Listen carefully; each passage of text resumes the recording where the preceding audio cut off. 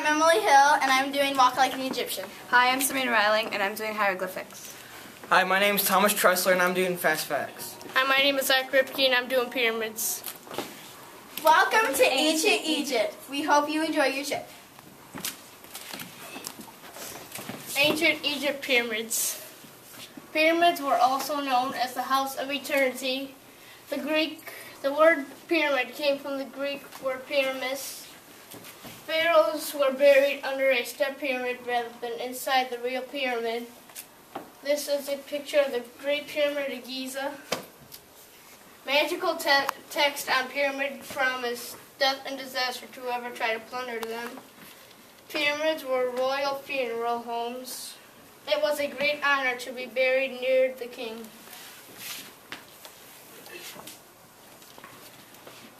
This is what it would look like inside of a pyramid. A pharaoh's sarcophagus was placed in a burial chamber facing the west. The pyramids relate to the concept of resurrection, the east being the land of the living, the west being the land of the dead. In an antechamber, the pharaoh's things that he would need in the afterlife would be here.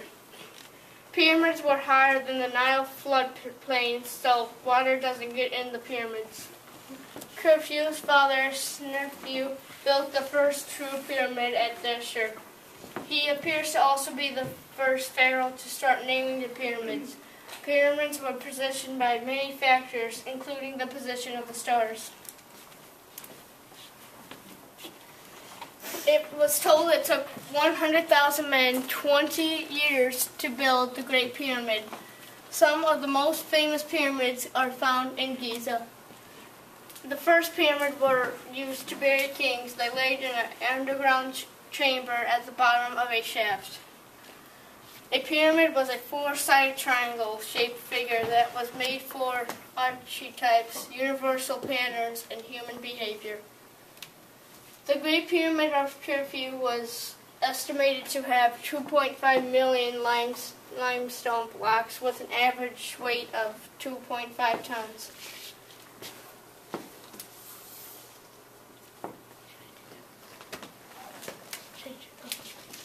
Just explain, what you could do. Explain what that is. Right here? This is a pyramid tour that will show you about what it would look like inside of a pyramid. Hieroglyphics. Hieroglyphics are a form of ancient Egyptian writing that has over 2,000 symbols.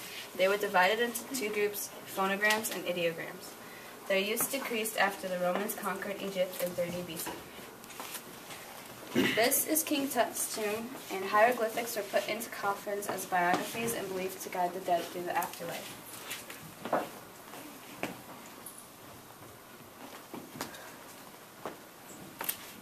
Pharaoh's coffins had tags on them to indicate who they were, and each pharaoh had his own hieroglyph. This is the Rosetta Stone, and you can find a translation of Egyptian hieroglyphics on the Rosetta Stone. This large stone contains 3 different languages and was discovered by the French.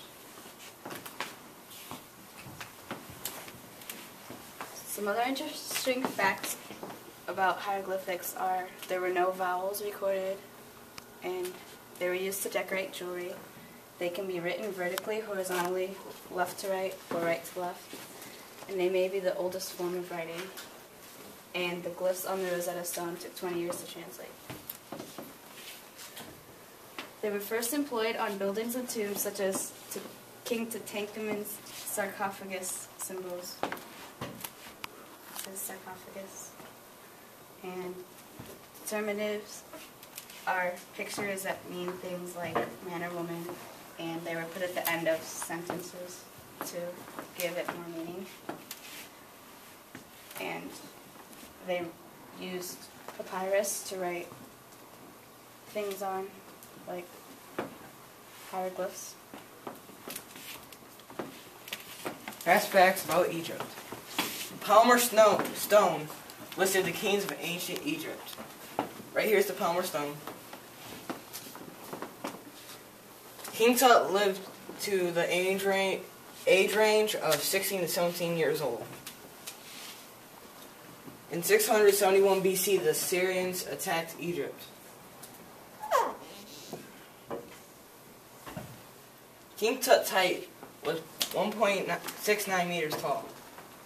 The Turin King list listed the kings of ancient Egypt, has grouped the kings according to their descendants or origin.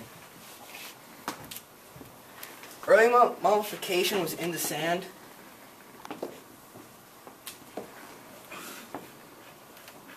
The Nile River is over 4,000 miles long, and it's the longest river in the world.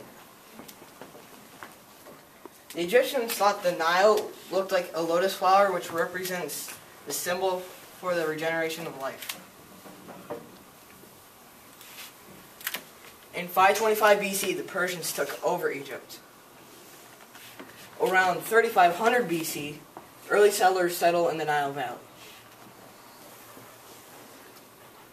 The Egyptians called the desert Red Land and the land around the Nile Black Land.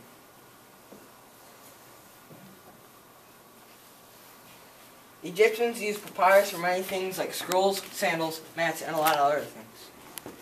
They raised a variety of animals.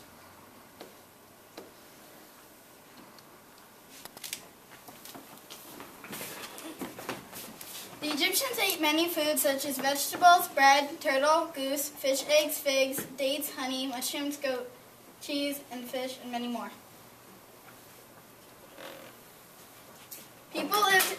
People in Egypt lived in mud brick houses. Egyptians took part in many things such as marriage, sports, music, school, and dance. Egyptians wore headpieces, wigs, and many hairstyles. Men, women, and children wore jewelry. They liked big jewelry.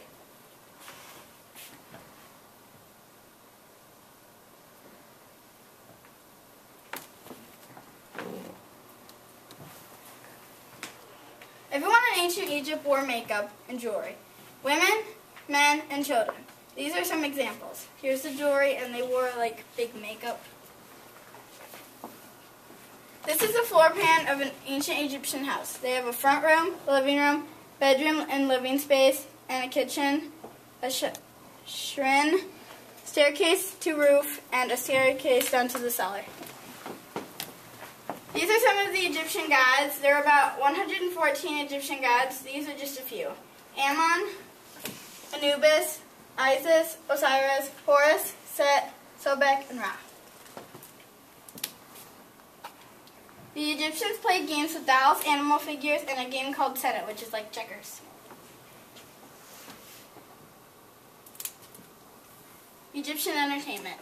The Egyptians played instruments such as zumera, which is a double pipe flute with reed, flute, trumpet, harps, lutes, which is like a guitar, and lyres, which is a vertical harp with two arms.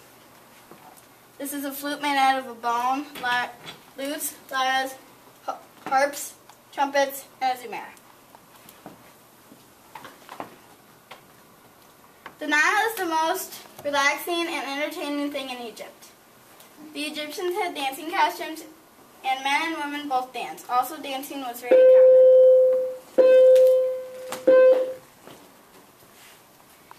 The Egyptians did many activities such as wrestling, archery, swimming, rowing, and assorted ball games. This is wrestling, rowing, ball games, swimming, and archery. School. Boys went to school for about 9 years from ages 5 to 14.